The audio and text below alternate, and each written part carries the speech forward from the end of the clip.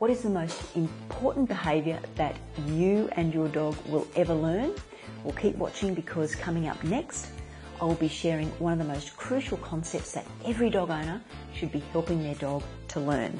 And that concept is as simple as ABC. Hi, I'm Dr. Lisa with VCABS, and this channel is all about bringing you the best information and sound advice on topics related to dog behaviour and dog training. This week's video is especially important because I will be sharing my number one behaviour that every dog owner should be helping their dog to learn in everyday situations on a daily basis. Now, learning this number one behaviour is as easy as learning ABC. So what is ABC? Well, ABC is about being calm.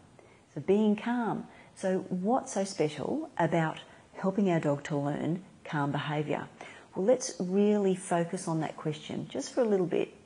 Now, when we're promoting calm behaviour in our dog, firstly, we're helping our dog to be receptive to learning new things like new desirable behaviours, or just simply performing the requests that we'd like them to do, like offering a sit or a drop, or even settling on their mat.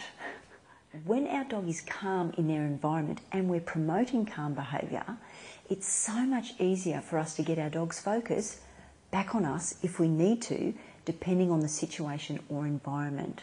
Always take the opportunity to reward your dog for offering you calm behaviour, and that might even just be sitting on their mat nice and quietly, standing there looking at you, or in these very common situations where you may have your dog on leash and you might be chatting to somebody you've seen walking past with their dog, and your dog is being nice and calm and standing nicely on the leash. That's a perfect opportunity to reward your dog for that lovely calm behaviour. The best ways to reward your dog is to reward them in a way where you're maintaining the calm behaviour rather than increasing their excitement levels again. And what I mean by this is, if they're sitting on their mat nice and quietly, then just casually and very quietly dropping a treat next to them while they're sitting there being nice and quiet is a great way to reinforce that calm behaviour, but you're not disturbing them from that quiet place, and you're not disturbing that nice calm behaviour that they're offering.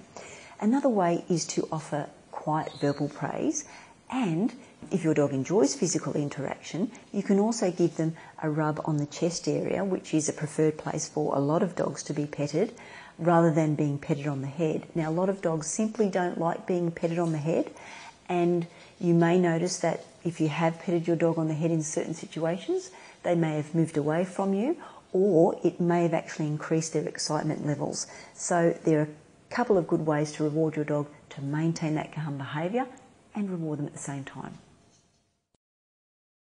Here are some really easy strategies that will help you help your dog to learn calm behaviour in everyday situations. Always look for real-world opportunities to reward your dog for calm behaviour at any time in any everyday situation. And it could be just a behaviour that's as simple as standing there looking at you, or sitting there watching you while you're cooking dinner, or even settling on their mat.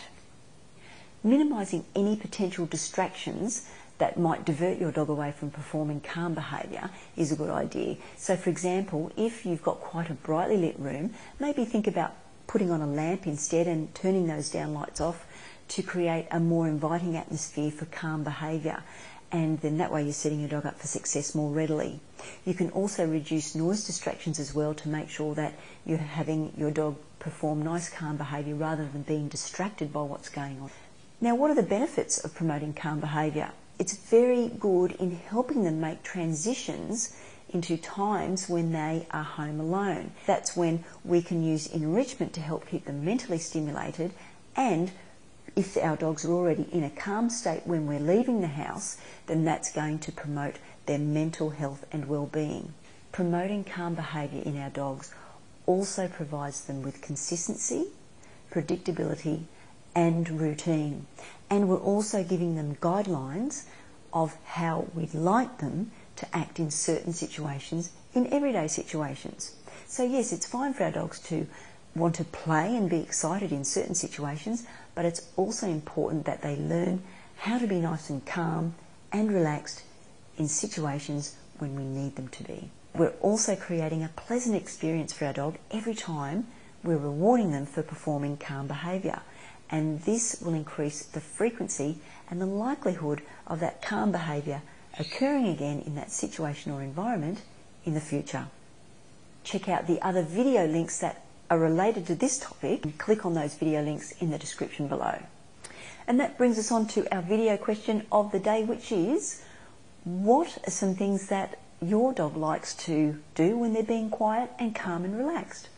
Let me know your experiences. I'd love to hear about them. Please share them in the comment section below. And if you like this video, please give it a thumbs up, share, and if you're new here, please consider subscribing to receive more videos like this each week. Well, that's about all for this week. Thanks for watching, and I hope you enjoyed this video, and I hope you'll be looking for some real-world opportunities to start rewarding your dogs for performing calm behaviour in everyday situations on a daily basis. Once again, I'm Dr. Lisa with VCABS, and from Marco and me, remember, stay positive. See you next time.